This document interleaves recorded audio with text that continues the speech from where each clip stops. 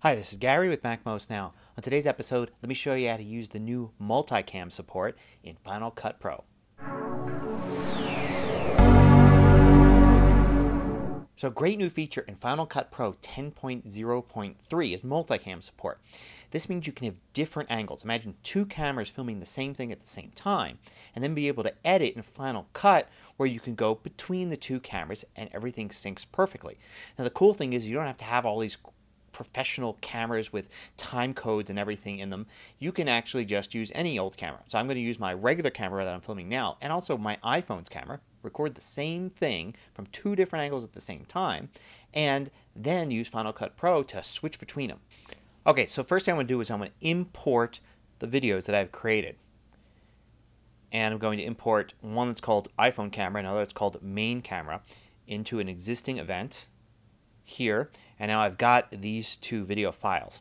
Now, to say that these are both basically two angles of the same shot, I'm going to select them both, Control and click, and create a new multicam clip. Now I've got lots of manual settings here and different things I can do, but in this case I'm just going to do automatic, and this will look for time codes, it'll look for audio syncing, all sorts of things, and it will get it just perfect with this example.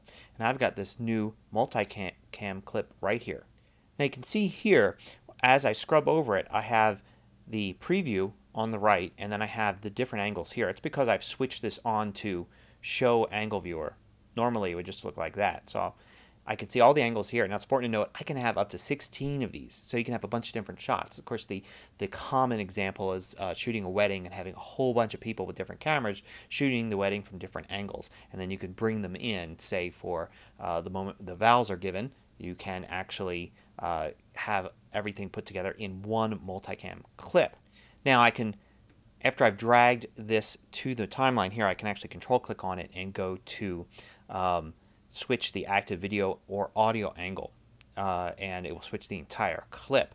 But probably what you want to do is actually be able to switch fluidly between them.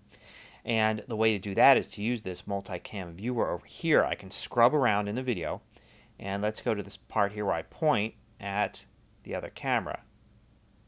And I'm actually then going to go up here and I can click on the second view and it will switch to the second view. Then I'm going to move forward a little bit in time and nice and fluidly switch back to this view over here. So now as I play the video back, I can see in the preview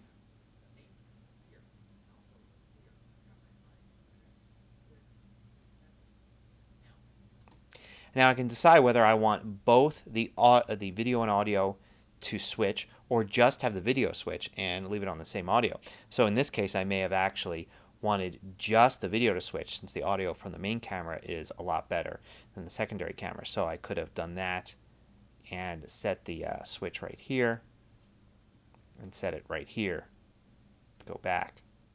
Now for longer segments, one of the cool things you can do is you can do this on the fly. So I can actually hit the space bar to play back, and as it's playing back I can click on which camera angle I want. So I'll just do that and it'll start. I can click, switch the video angle, I can switch back, and I can continue to do that. And I should also add, one of the cool things you can do is you can drop transitions on these switches here. So I can, for instance, drop this flip transition right here, and then I'll get a flip in the middle of this cut. So as I play it back,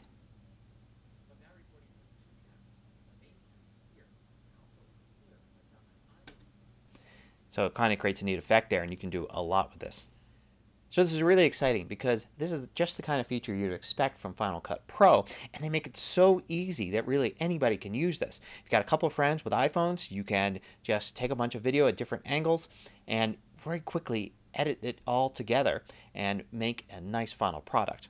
And there's a lot more to it too, so there's a lot of details, a lot of adjustments that you could make. So check it out if you use Final Cut Pro. Until next time, this is Gary with MacMost Now.